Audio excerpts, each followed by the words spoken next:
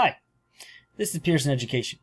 In this video, we're going to talk about how you can use StatCrunch to show students how they can collect, crunch, and then communicate data effectively. And you'll be able to see how data can be misinterpreted, or maybe how some graphs aren't as useful as others, and can teach students misconceptions based on the data and the graphs and reports that they use.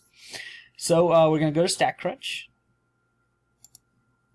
And when you click on StatCrunch, your statistics textbook has data sets from your textbook that you can use in StatCrunch. You can have students actually use these data sets. And the one that I'm going to use is actually in Chapter 5.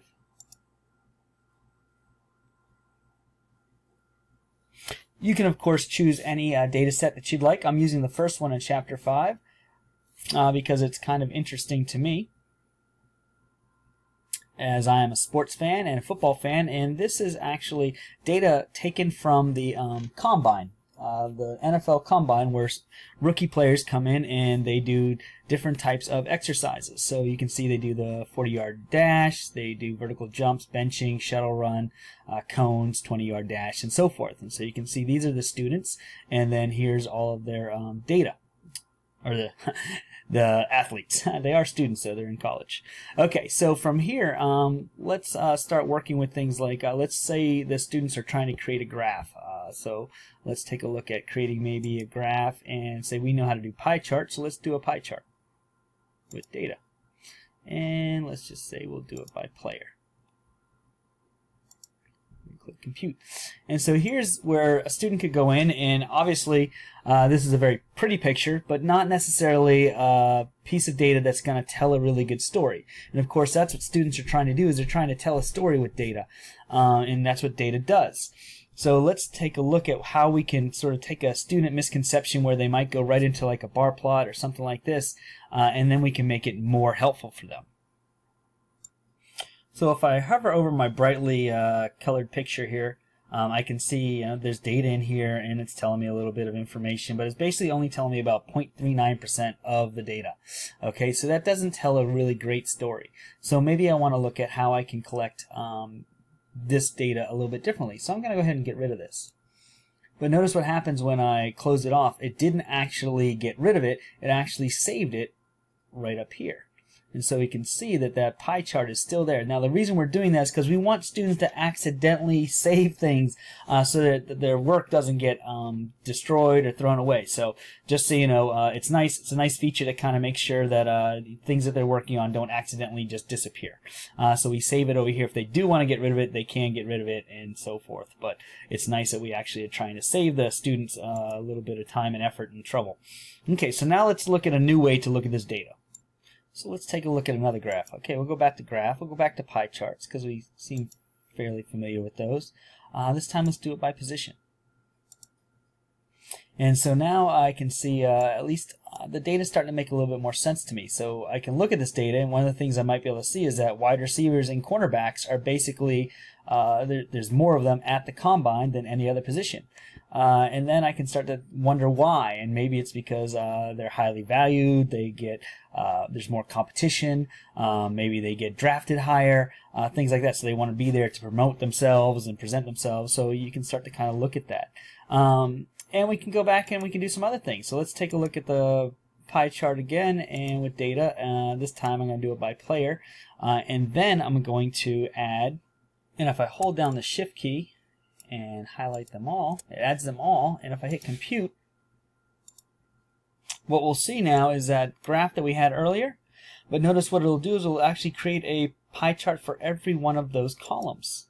And so now I can see the one we were looking for, looking at a moment ago, and then if I go forward, now I can start to see, okay, this is showing that, you know, senior classmen and redshirt seniors make up sort of the majority of students that are there at the Combine. I can go through a little bit further, and I can see how much that, you know, the majority of players actually weigh between 200 and 250 pounds.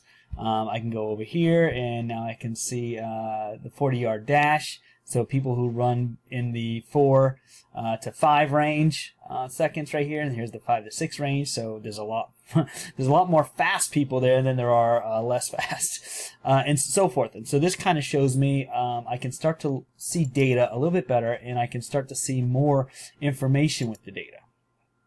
And I can start to probably begin to tell my story, or at least tell better stories about the data. So I'll save these just by closing them out. They're all saved up there now. And now I'm going to get a different graph. Maybe a graph now. Maybe as an instructor, you might lead your students to choose something that might make more sense to them. I'm going to use a graph, and I'm going to go with the scatter plot.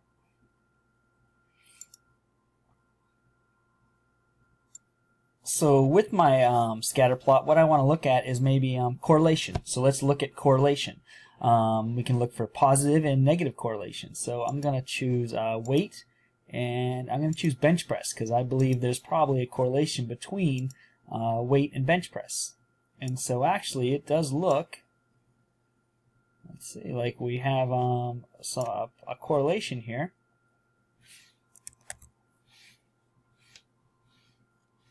So if we're looking at the scatter plot, I can scroll over the different individuals, and I can see that this individual is 329 pounds, and you know, he benched 37 times.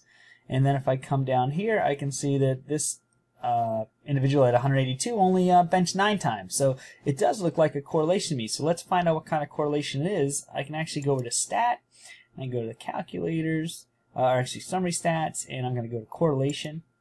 And I'm going to choose weight, and I'm going to hit control on my keyboard and select bench, and I'm going to compute. And I can see actually the correlation isn't as close to 1 as I thought it would be. I thought it would be a very tight correlation, but it's actually 0.368, which round 0.37. So I'm kind of let's see what else we can do. So as I look at my scatter plot, I'm starting to see down here there's some items down here, and these items might be throwing off my data set because they're all down here in the bench press 0, bench press 0, bench press 0. So they're throwing off my chart. So now I'm going to highlight these, and then when I highlight them, I'll be able to see them in the data on the left-hand side. So let's take a look at that.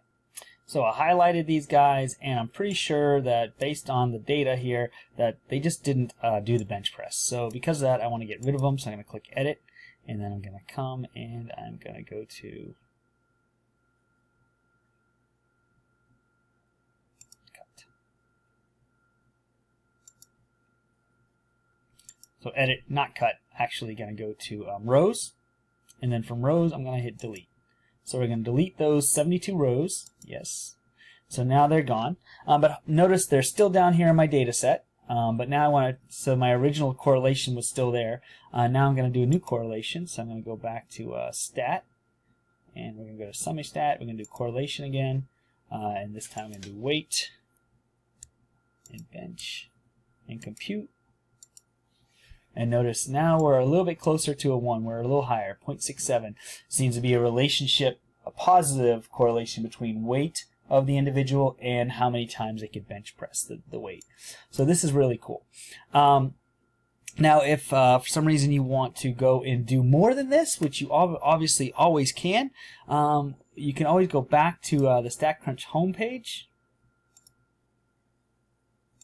So back to the StatCrunch homepage, and of course you go to support, and if there's here's some examples, and basically all of the common types of data in crunching that you may have your students do inside of StatCrunch are here and listed, and they show you how to go ahead and do those. So if you want to learn simple bar plots or pie charts, split and stacked bar plots, histograms, and so forth, you can come here and we have quick videos that show students and yourself how you can go through and perform those functions.